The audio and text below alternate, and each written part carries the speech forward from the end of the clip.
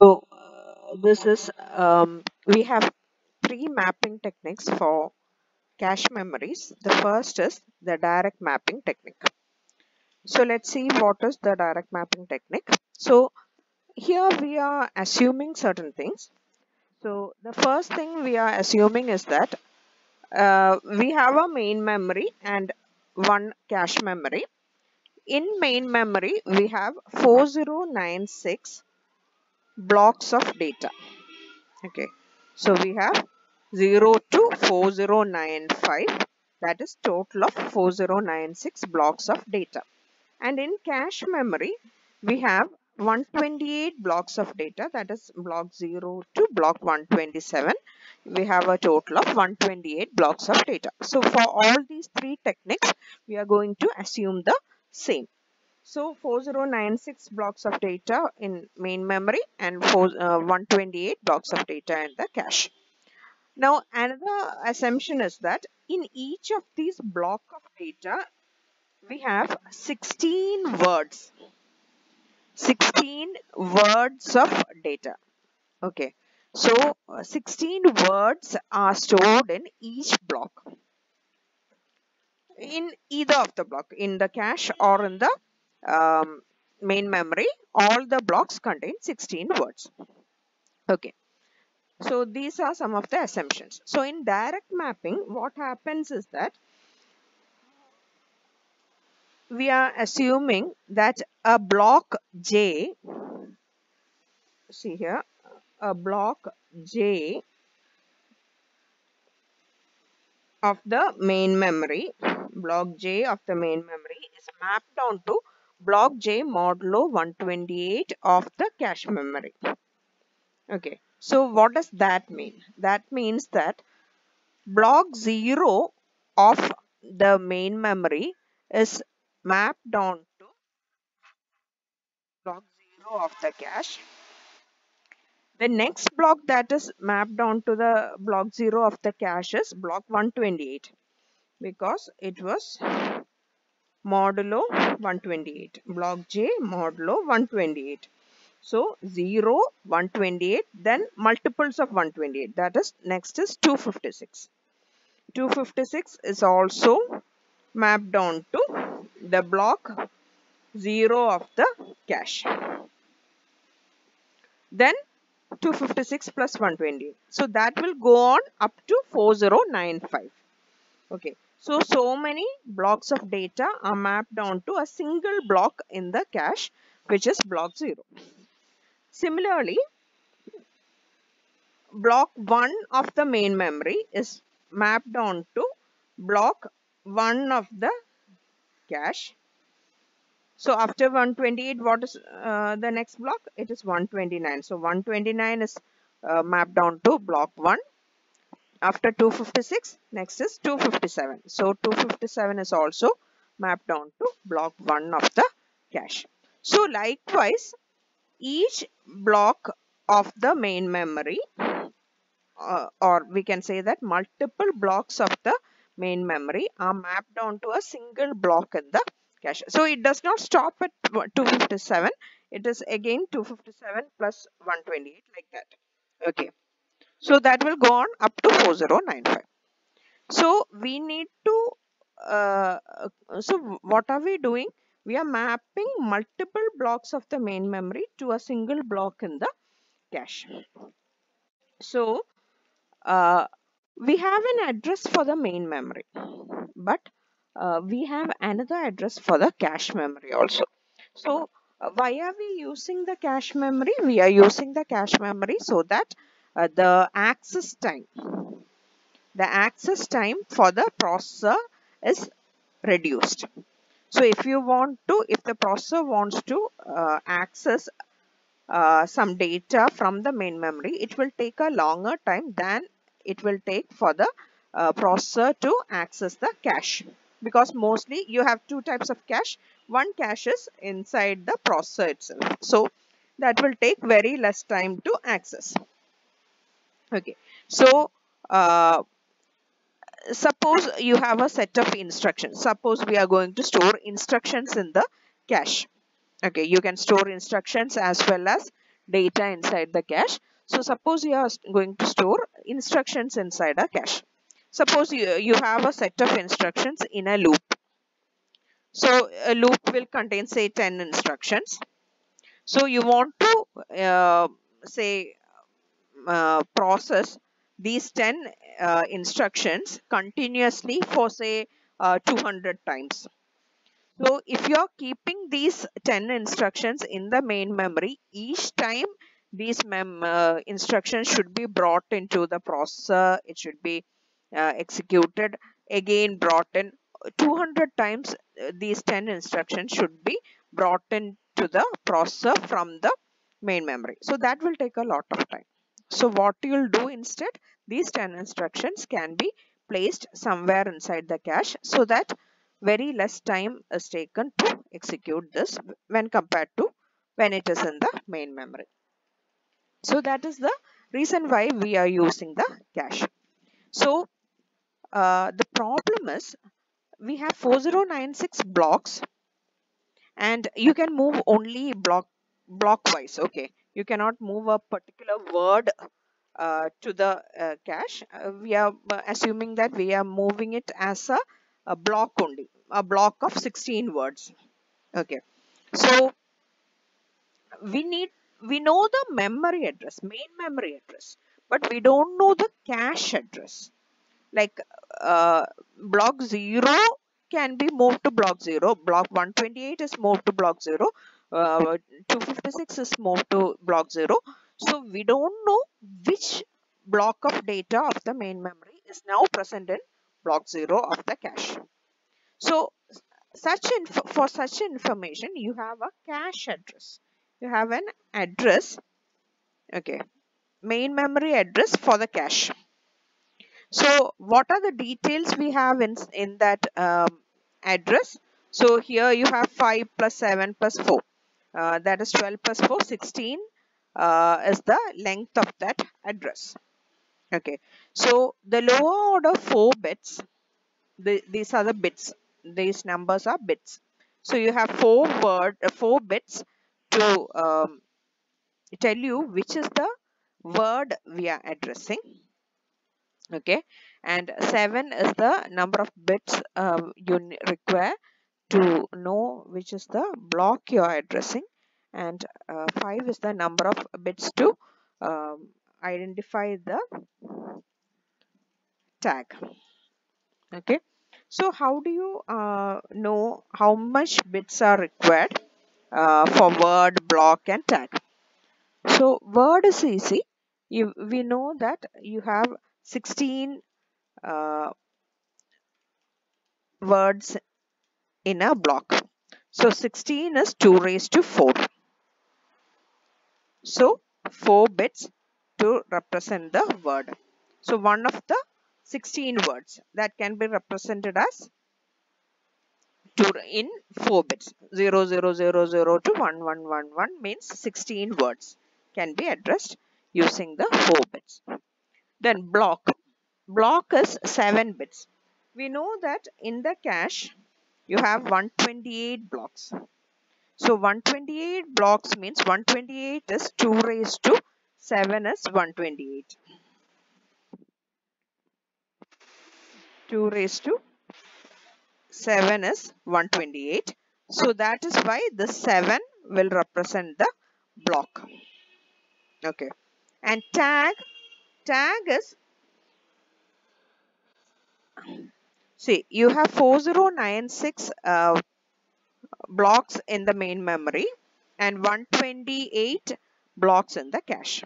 So 4096 blocks is mapped onto 128 blocks. You have 128 blocks. So 4096 blocks are divided among 128 blocks. So in order to, you have a tag for each block. So how many bits to represent this tag? That will be 4096 divided by 128. That will be 32, and 2 raised to 5 is 32. 4096 divided by 128. Why? Because 4096 blocks are divided among 128 blocks. So 4096 divided by 128 is 32 and 2 raised to 5 is 32. So you have 5 bits for the tag. So that is direct mapping. So if you see the address with the 5 bits in the higher order 5 bits, you know what is the tag. So you can go to that particular tag in the cache, and then you have the block number using the 7 bits, and in that block you know the word by the last 4 bits. So that is the direct mapping. Next is associative mapping. So the difference between associative mapping and direct mapping is that in direct mapping, multiple blocks of the main memory is mapped onto a single block in the cache. So it cannot go to some other location. That is block 0 of block 0, block 128, block 256. These blocks can go only to block 0 of the cache in the case of direct mapping in our example. But in the case of associative mapping, any block in the main memory can go to any block in the cache. Only requirement is that it should be free. Okay. So in the case of direct mapping, say block 0 has some value, say it has a block already present, and you want to move another block to that block 0. Suppose block 0 of the main memory is already there in block 0 of the cache. You want to move block 128 to block 0 of the cache. So what happens? The already existing block 0 should be overwritten with the block 128. Okay, you cannot have two blocks at the same time inside the cache in the same location. Okay, so one should be overwritten. But in the case of associative mapping, if block 0 is already there, block 128 can be written in some other block. Okay, there is no space restriction like it should be written here only. There is nothing like that. You can uh, move it to any other position in the cache where it is free. Okay, so that is associative mapping. So in associative mapping, the address is like this: tag is 12 bits and word is 4 bits. So word is similar to the earlier case. You have 16 words, so 2 raised to 4 is 16, so 4 bits for that.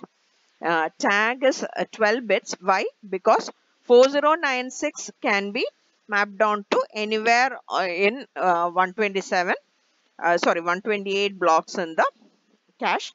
So 4096 is 2 raised to 12. So that 12 will come to this tag. Now the last method is set associative mapping. So in set associative mapping, you have set. Okay. So the blocks in the cache is divided into set. So in this particular case, we have in a particular set, you have 2 blocks. Okay. So in the first case, in the direct mapped cache, the blocks in the main memory is mapped onto a block in the cache. In the case of set associative, a block in the main memory is mapped onto a set in the cache. Okay, so a particular block should be in that set. That is certain, but there is no rule that it should be in a particular block. So here set 0 means block 0 and block 1.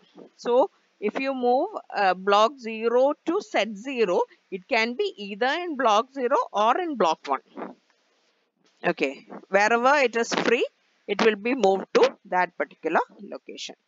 So in this case, 4096 blocks in the main memory, that is mapped onto 64 set. Why 64? 128 blocks, 128 blocks, in that 2 blocks in one set. So 128 divided by 2 is 64. So 64 set, so that is 0 to 63. Okay, so 4096 blocks is mapped on to 64 set. So 4096 divided by 64 is 64 itself, and 64 we know as 2 raised to 6. So 6 bits, so 6 bits for the set. And again you have 64 um, set. So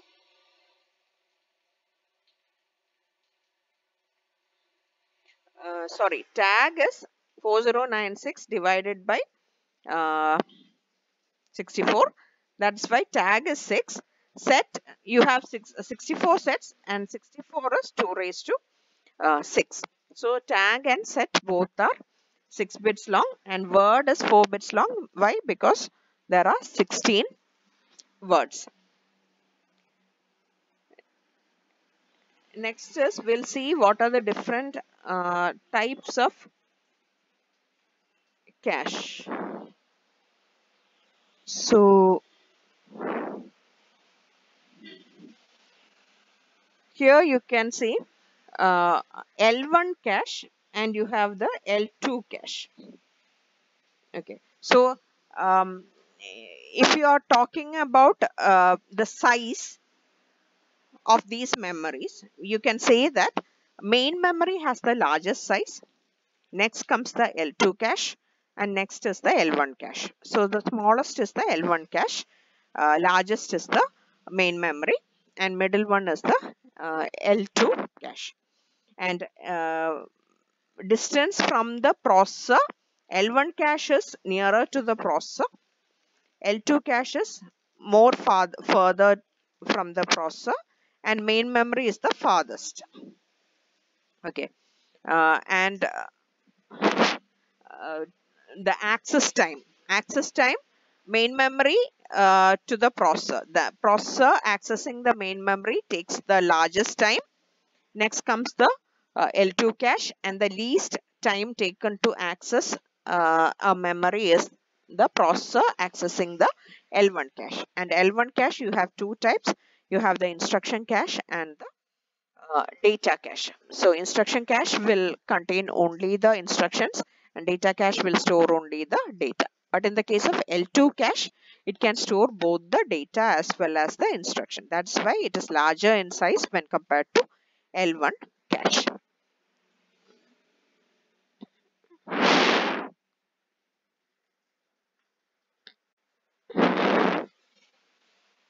Next you have the hit and miss. So we know that what is hit? Hit is if you are looking for, if the processor is looking for a particular block of data uh, anywhere, say in the cache, and if that is present in the cache, then it is a hit. If the block of data the processor is looking for is not there in the cache, then it's a miss. So it can be a read hit, write hit. That is, you're going to read from the cache, then it's a read hit, or a read miss if it's not there in the cache, and write hit or write miss depending on whether you're going to write on the block of data. Okay, so hit rate. What is hit rate? Hit rate is number of hits divided by the total number of access. Okay, number of times you are trying to read, suppose. Okay, that is the denominator, and numerator is the number of hits while trying to read it. And misses, miss penalty, sorry, miss rate is the total number of misses divided by the total number of access. That is miss rate. And miss penalty is, see, if that particular block of data is not there in the cache, then it should be brought into the cache from the main memory. So it will take an extra time to bring that data from the main memory to the cache. That extra time is called the miss penalty. So that is the miss penalty. That extra time to bring the desired information. Then you have the hit rate and the miss rate. So if hit rate is represented as, say, H, this H is the hit rate, and hit rate means what? It is there in the cache. So if it's there in the cache, then it will take a particular time to access the cache. That is C. C is the time to access the cache. It is already there, so it is a hit. So H. H, if it's a hit, then the time to access the cache. So H into C, that is the time in the case of average time to access the cache in the case of a hit, plus 1 minus H. H is hit means 1 minus H is the miss. Okay, miss rate. So 1 minus H is the miss rate and M is the miss penalty. That is the extra time to bring the data onto the cache. So this is the average access time experienced by the processor.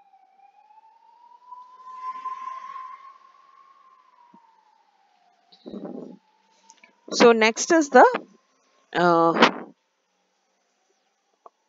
virtual memory.